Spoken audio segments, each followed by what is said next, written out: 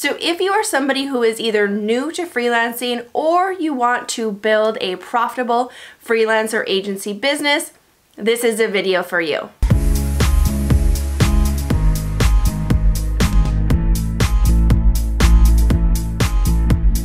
Hey guys, welcome back to my channel. If you are new here, my name is Brandy. We talk about all things freelance, working remote, and creating the life that you want. In today's video specifically, we are going to go over what it takes to get started in freelance. So if you are somebody who is either new to freelancing or you want to build a profitable freelance or agency business, this is a video for you. If, however, you already have your freelance business up and running, but maybe you're struggling to get clients, I highly recommend checking the link in my description. I do offer courses that help people get clients. There are 3 phases to freelance. There is the prepare phase, the acquire phase, and the retain phase. Today we are going to be covering the prepare phase, which means anything that you have to do for your business and your work to get ready to start attracting clients. Let's get into it. So the first thing that you want to do is have a skill set. This means you need to know what it is that you are going to offer clients that are then going to pay you for. This could be anything from creative writing, software development, design, QA, marketing, sales, social media management. You could even get really platform specific on the social media side and just hone in to maybe Pinterest management or Instagram management. It's really up to you on what you think that skill set is. Or if you are somebody who doesn't necessarily have that skill set, I also have a link to Udemy. They're a great place where people create content and courses that you can buy from. So that would be a great way to start building up that skill set if you maybe don't have one quite yet. If you are someone like me that has multiple skill sets, or you consider yourself a Jill or Jack of all trades, you still want to be super specific. So my background is in marketing and in software development. So when I work with clients, it's usually in one of those 2 veins. But when I first initially talk to a client, I normally don't let on about my other skill set unless it is asked about. The reason why that's so important is you do not want to offer somebody a wide list of things that you do, because you are going to overwhelm them and they're going to think that you are too generalized and you're not very specific in one particular category. Here's an example. I worked with a client and they needed a website redesign and rebuild. So that is specifically what they hired me to do. While we were going out and scoping out the work, I let them know about SEO and keywords and ranking and all that good stuff. I did tell them though, hey, that is a whole nother fee if you want me to do that as well. They said yes. So what did that do? I already had the contract with them, so we already knew what I was doing. I let them know while we were building out the scope that I could do this. That then increased my contract value. So when you're initially talking to someone, make sure that you speak specifically to their needs, which would be that skill set that you are offering. And this brings me to my next point. You need a resume. I know a lot of times in the world of freelance, you don't think you need one, but you need one more than ever, because people actually do not know what it is that you're good at unless you tell them and show them. Oftentimes, if I am seeking out different clients, I won't just give them a regular paper resume that I would normally submit for job applications. Based on whatever type of job I'm seeking out or work I'm trying to get, I will actually build a custom, unique experience for them once they show interest. If this is something you are interested in watching and learning, make sure to hit that subscribe button and turn on notifications, because that video on how to build a resume that's going to generate freelance clients, that is coming out next week. But I'll keep going. On top of that resume or deck that you build for that client, you also need a portfolio.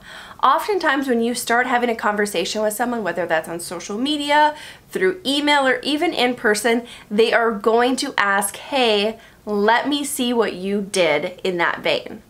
Meaning they want to know what you did that is like what they're wanting. So if you offer website development and maybe you specialize in e-commerce, they're gonna wanna see e-commerce websites that you have designed or built. Same for marketing strategies, social media, creative writing, QA, design, all that stuff. They are going to want to see what you did to help clients reach that goal that is similar to theirs, because they as a client want to know what they're paying for and what they're getting into before they start working with you. If you are somebody who does not have any development experience, there are websites, Squarespace, Wix, GoDaddy even, there's probably a ton more, that you can start building a website where it's just drag and drop and you don't need any coding background to do it. But if you're a software developer and you specialize in React, you may want to build your website using React and any other library that you say that you are specialized in. The reason being is that can be a conversation starter with that client. As you're sending them a link to your portfolio, let them know, hey, I also built my site in XYZ, which is what I know you're looking for in your contract.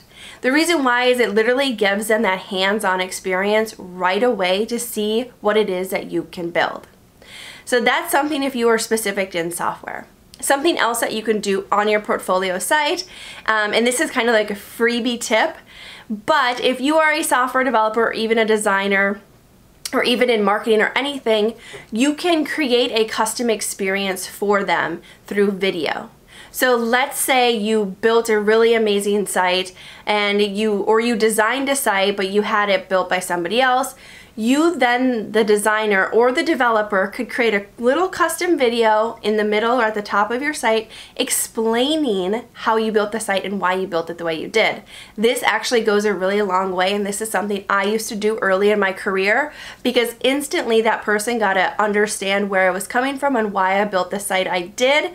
And secondly, it let them know a little bit about me because they could actually see me as I'm talking to them through the camera lens. And the fourth that kind of plays off that bonus tip is creating content. So many of you may never want to start a YouTube channel or a blog. That's not your thing. But if you are trying to get into freelance, one of the best ways to stand out to people is by creating yourself into the expert. And I put this in quotations because I think the word expert can be very subjective depending on which category you're in. But if you start building content around your specific skill set, let's say you're in marketing, you could create a blog post on 5 ways to increase your SEO or 5 ways to drive traffic. Really, basic seeming titles and concepts, but you're the expert around that, so you could probably easily create content around that. That content would only have to live on your portfolio or your site, and you could send that to respective clients. Maybe somebody has an SEO question. Why not send them a link to your blog post where you outline that? They're instantly gonna think of you as an expert and be like, okay, they clearly know what they're talking about. I then want to hire them to do that for my website, or whatever skill set it is that you're offering. On top of that, right now there are so many blogging platforms and video platforms for you to create content around your medium to make sure that you look like an expert. It doesn't have to be something that you set up yourself. If you're not comfortable doing it, you can link out to your Medium account, you can link out to your YouTube or even a Vimeo, whatever you want to do to make sure that you feel comfortable, but you're still showing yourself in the light of being the expert on that subject matter. So the last thing is social media. You want to make sure that you are showing up on these platforms as an expert in whatever field it is that you are offering for freelance. You can either rebrand your current accounts or you can create totally separate ones that only speak to that particular service or field.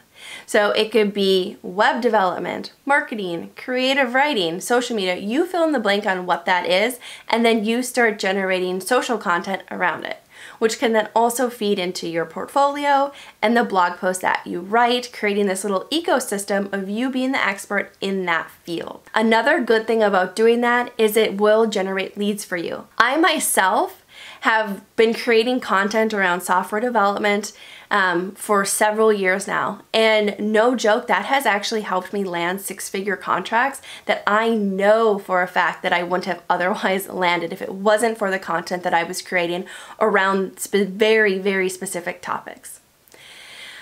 All right, you guys, so we made it through those 5 steps and some bonus things in there. I hope you guys enjoyed it, and I hope you guys stay tuned for next week's video as we are going to do an in-depth on resume and deck building for freelancers. So if you like this video, please give it a thumbs up, boop, boop, and of course, subscribe to my channel below, and I will see you guys next week. As well on your site. No.